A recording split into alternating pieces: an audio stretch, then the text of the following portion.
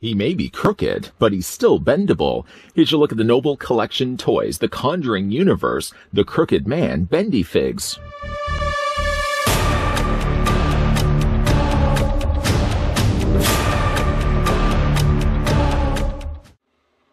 Based on the 2016 movie The Conjuring 2, this haunted zoetrope toy torments Ed and Lorraine Warren.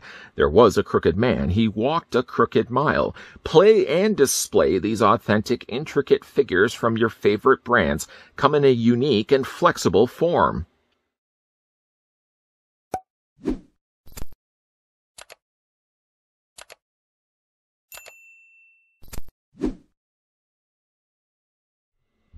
Before we start bending crooked limbs, let me first thank the folks over at Noble Collection Toys that did provide this sample of the Conjuring Universe Bendyfig of the Crooked Man. Now we can have a look at in this video. Let's go ahead now and grab the ruler just to see how tall the figure stands.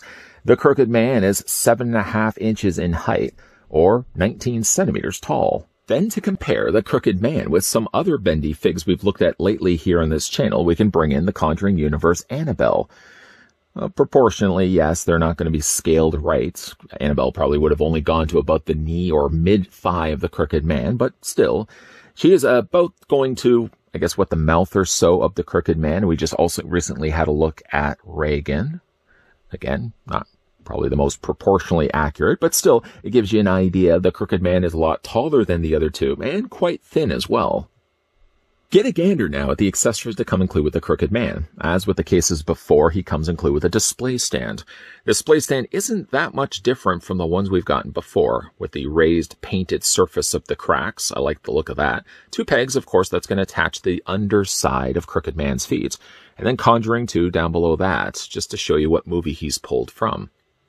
On the bottom of the display base, it also shows the Noble Collection toys. Conjuring 2 and all related characters and elements are property of Warner Brothers Entertainment. And as you can see, sunken into the molding of the plastic is the Bendyfigs logo.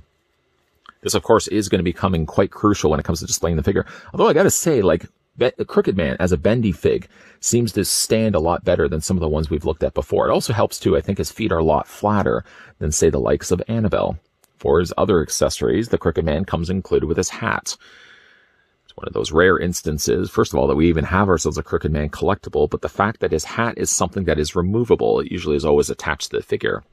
You can see the detailing done to that just alone. They've sculpted the glasses, raising it from the surface of the hat, and painted it nicely in black with the little dotted eyes in the middle of that.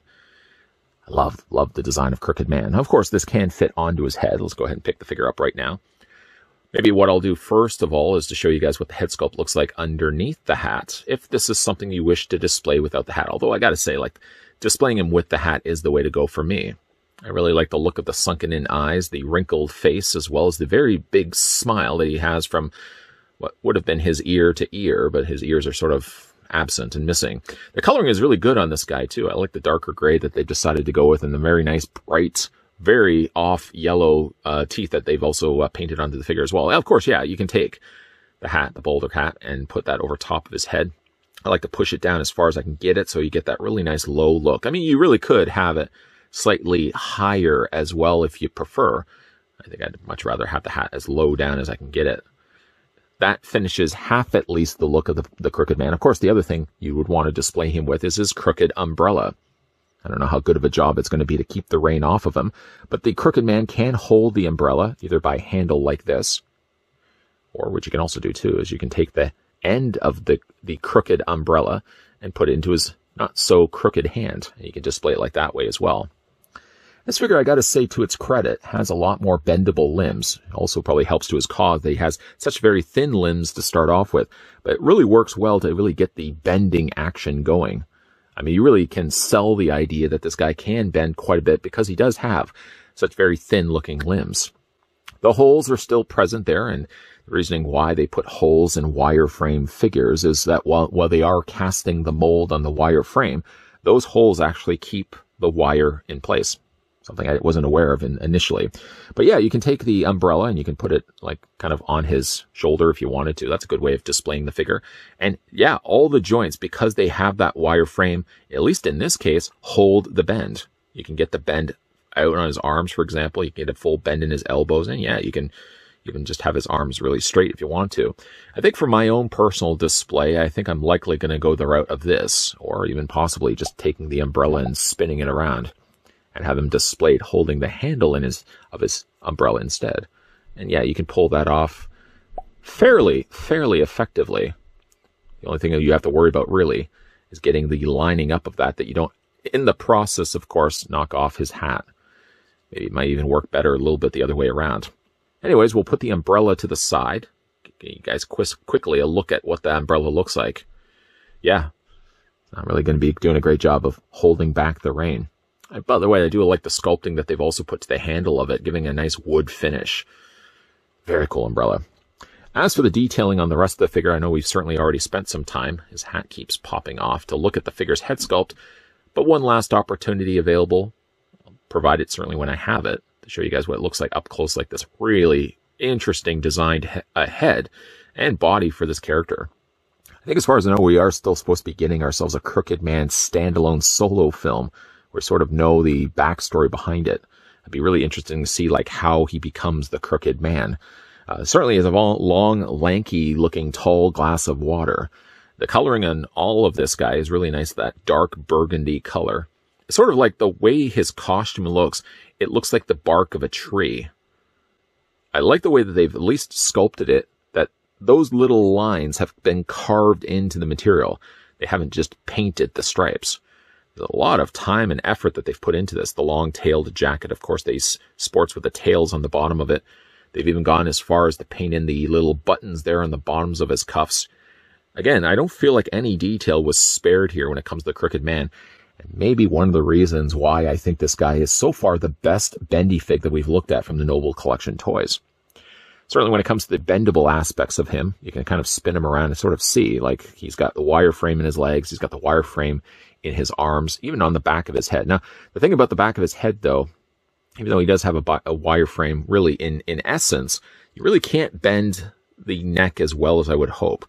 Usually the rule of thumb when it comes to these Bendyfigs is the thicker the material that they put over top of the frame, the less likely you're able to bend it. But at least because he does have thinner limbs, you can bring those arms up quite easily, and they hold that bend. You can bring the arms up, so it looks like he's sneaking up behind somebody and wanting to fright them, scare them. Ooh, I didn't realize you were there, Crooked Man. And of course, you can also do the same thing with the legs. The legs, you can bend back, you can bring forward, you can also bend out this way. And I guess really, providing you have really one foot attached to the display stand, that's more than enough to really keep the figure from falling over. Why, oh why, it's still more crucial, I think, to include a display stand in the first place. Yeah, you can kind of have slightly off to the side, but at least you can have the Crooked Man sort of in a walking pose. Yes, mileage may vary. Maybe it's probably a better idea just to have him attached by both pegs. And yeah, just to finish off the look, once again, we'll get the umbrella in his hand. Put it just onto his shoulder. Bring his arm down. Not lose the hat in the process. Nice looking Crooked Man. I may have also said this too when we looked at the Nun Valak. Yeah, can I even get his elbow properly bent? I had made this point when we looked at the Nun Valak. I'm going to go ahead and get this guy on his display stand. That this might be the best example, one of the best examples we've gotten for a Crooked Man collectible. There really isn't that many available when you really think about it. He is a little bit on the crooked side, but not really many Crooked Man collectibles to go around. I think Bendyfigs, the Noble Collection Toys Bendyfigs of the Conjuring Man, might be one of the best ones we've gotten. The proportions are good. He's a good tall size, good tall drink of water. And while he may not necessarily scale in with the likes of Annabelle, I mean, Annabelle should have been a lot shorter than what she is. She, of course, had to have the sizing in there so they could be able to incorporate the articulation. Bendyfig of Crooked Man might be my favorite that they've done so far. Really nice work from the Noble Collection Toys. Horror characters come in all different shapes and sizes, but when it comes to translating that to a Bendyfig, there are certain characters that work a little bit better than others. Now, you've got an example here of the Crooked Man, who already started as a long, lanky-looking character in the movie. Translating that, of course, to a Bendyfig is a no-brainer, because you're dealing with a lot less material wrapping around the wire frame. Not only does he look really good, but he's probably one of the best Bendyfig that we've looked at so far from the Noble Collection Toys.